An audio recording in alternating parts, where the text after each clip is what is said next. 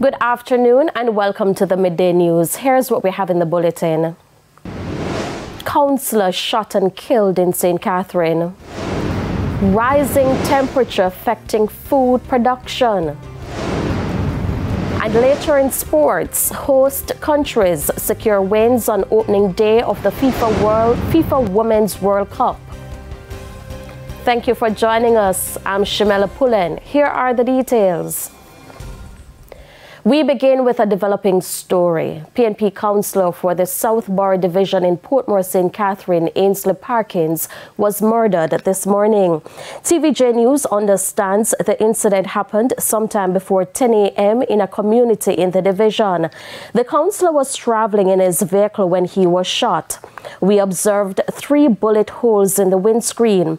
He was taken to hospital where he was pronounced dead. Investigators are currently on the scene as well as key players of the Portmore Municipal Corporation.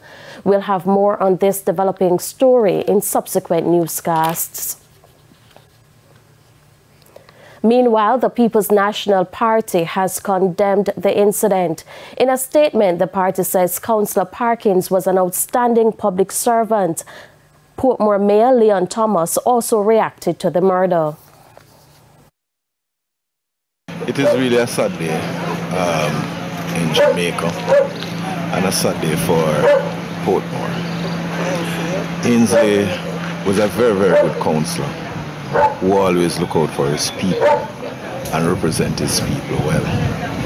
He also, this morning, was given the task to take the summer workers into South Borough to capture some data, and upon his arrival and leaving, it seems like the gunmen pounced on him.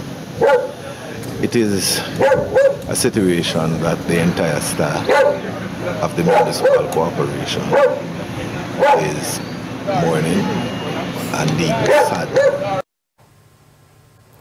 2 brothers were killed execution style in Long Bay, Lilliput, St. James last night. According to our sources, the incident happened sometime around 11:40. The men have been identified as 16-year-old Neo Samuels and his brother, 22-year-old Gregory Forbes. Their house was then set ablaze. It's unclear if their deaths were related to any gang conflict within the parish. Residents in Taws Meadow, St. Catherine are upset over what they say is the unfair targeting of their community. They say for the past 3 weeks, as early as 4 a.m., their homes have been raided by members of the JDF looking for wanted men. They need to tap take set pound away. They come every minute, they kick off the people in the door. I want to take out 14-year-old and 12-year-old out of us. And all the people them tell them say, if people them are 12 and 14-year-old, they still take them out of their house to go with them. For what? The Joint Anti-Gang Task Force carried out an operation yesterday in search of Damar Williams, otherwise called Demon or Kai Kai, who they believe is hiding in the community. Damar is said to be a known violence producer and one of 8 escapees from the Black River lockup in St. Elizabeth on June 19. We go to another developing story. Proceedings at several of the nation's courts have been disrupted as prosecutors from the DPP's office have taken industrial action. The issue stems from a letter which was written to the Finance Minister, Dr. Nigel Clark, about concerns relating to the salary of prosecutors. They're upset that today the Minister of Finance has not responded. It's understood that Western Regional Gun Court, the Supreme Court, courts in St. Catherine and Clarendon have been most affected. We'll have more on this developing story in subsequent newscasts. With temperatures rising and little rain in the forecast, the agriculture sector is bracing for the impact. Agriculture Minister Floyd Green says food and crop production are at risk. He was speaking on TVJ's Smile Jamaica today.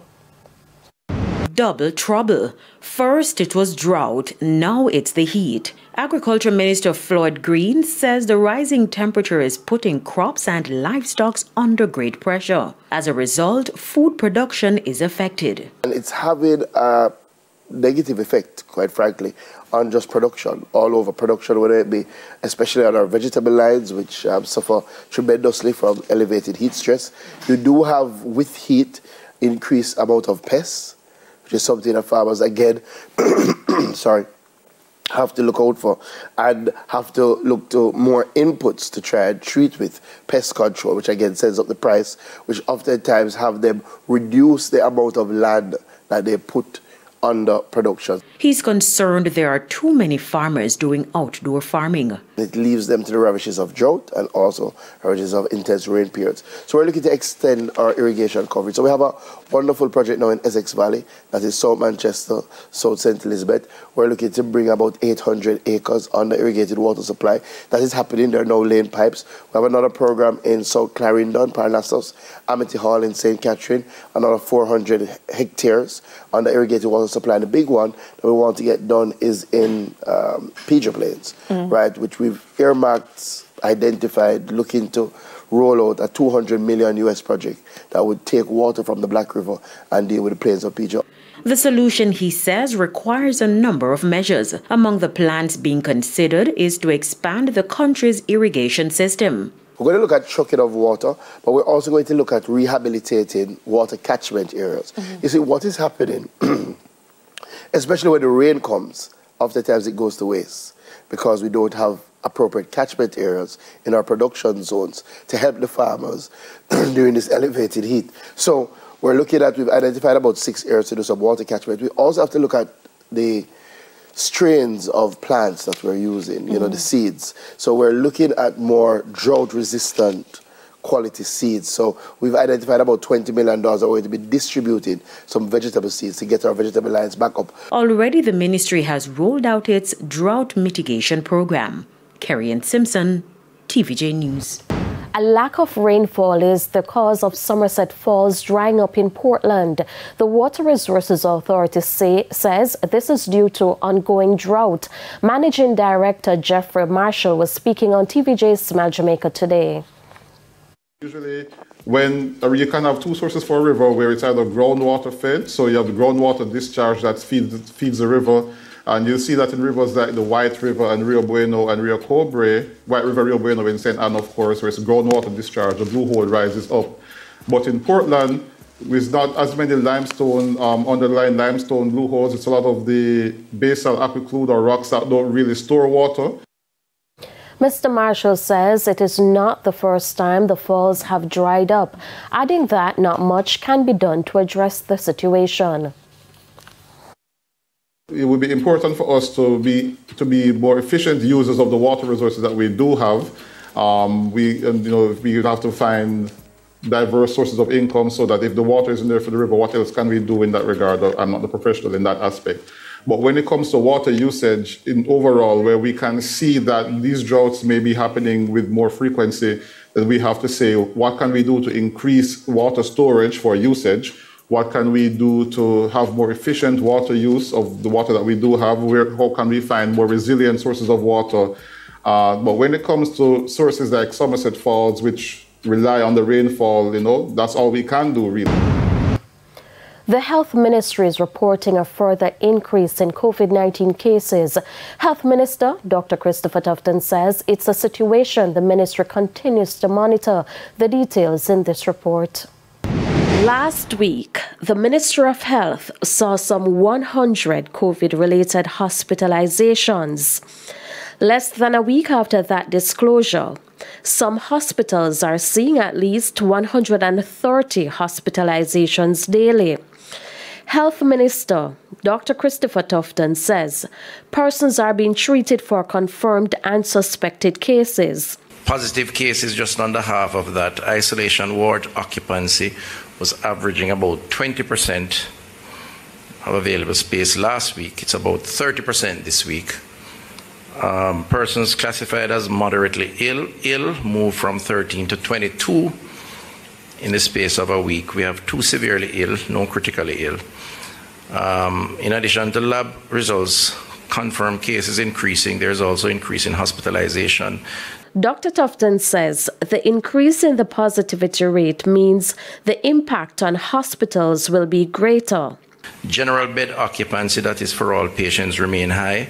Western Regional Health Authority and SERA over 90%, 60 to 70% in NERA and SERA. I'm sure you know what those are, right? Western Regional Health, Southern Regional Health, Southeast Regional Health, right?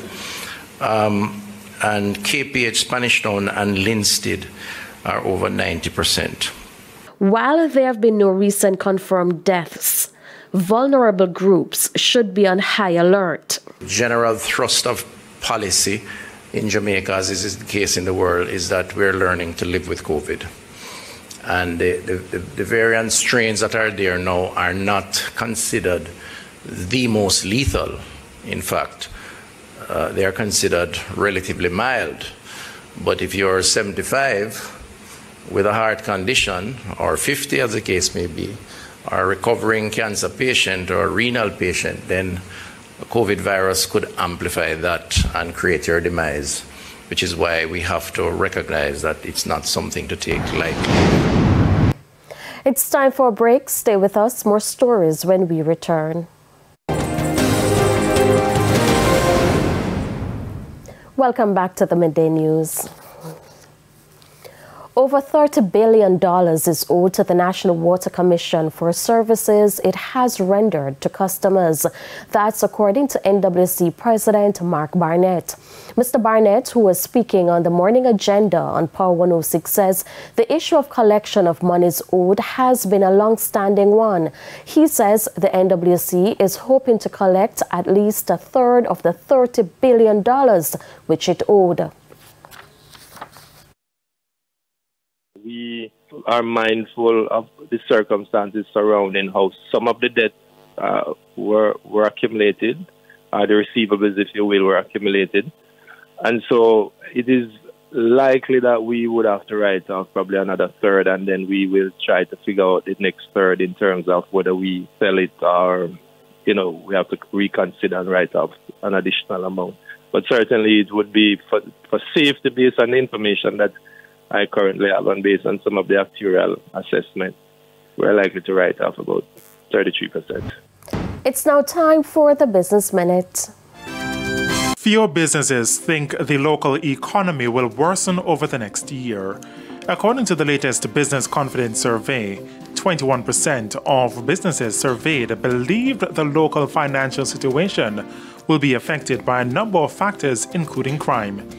Head of Market Research Limited, Don Anderson, says this is down from 27% in the first quarter. 100 businesses were surveyed between April and June. On the international scene, US-based streaming platform Netflix has removed its basic plan in the US and UK. This basic subscription allowed users to watch shows and movies without commercials as the company tries to draw more subscribers to its ad-supported tier. On its website, the company says the $9.99 US per month basic plan would no longer be available for new or rejoining members. Users who are already on the plan can remain until they change plans or cancel their account. Netflix launched a $7 per month option with commercials last November in 12 markets, including the US, as an alternative to ad-free plans. It was designed to attract more customers and add a new revenue stream as competition for online viewers intensified. And that's the Business Minute. I'm Shane Masters. Time now for the top regional and international stories. In the region, concerns are mounting over the safety in St. Vincent and the Grenadines following a shooting in the Harbour Club area of Kingstown yesterday. 5 people were killed while 2 others were injured in the attack. In a video statement posted on his social media early this morning, Prime Minister Dr. Ralph Gonsalves asserted the public that the police will bring the perpetrators to justice. On the international scene, at least 6 people were killed, several others injured, and hundreds arrested as anti-government protesters in Kenya continue their demonstration over the high cost of living and tax hikes. It's being led by the opposition. Dozens of schools and businesses across the country remain closed. And a federal judge has dismissed former U.S. President Donald Trump's request for a new trial in a civil case in which a jury found him liable for sexual abusing and defaming columnist E. Jean Carroll. Trump was ordered to pay $5 million in damages, which he argued was excessive. But the judge ruled that the jury's May 9 verdict was not a miscarriage of justice. And those are the top regional and international stories. I'm Carrie Simpson. We head to a quick break. When we come back, we'll have your midday sports report with Jordan Fort.